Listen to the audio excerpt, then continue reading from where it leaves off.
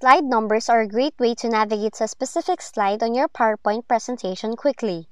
In some instances, you may wish to remove slide numbers from a PowerPoint presentation, and here's how. First, launch the PowerPoint presentation that contains the slide numbers you want to remove. Switch to Insert tab. In the text group, look for the slide number option.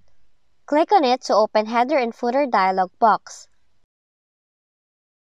Once open, uncheck the box marked next to the slide number option. Now if you want to remove the slide number from the current slide, select Apply.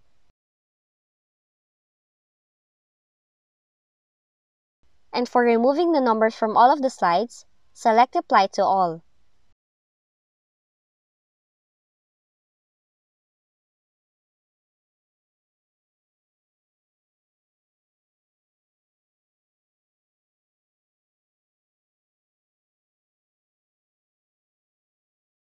And that's how you can remove slide numbers from PowerPoint when printing or saving. If you found this video helpful, kindly like and subscribe. You may also click and turn on the notification bell so you can be notified from whenever we release new videos.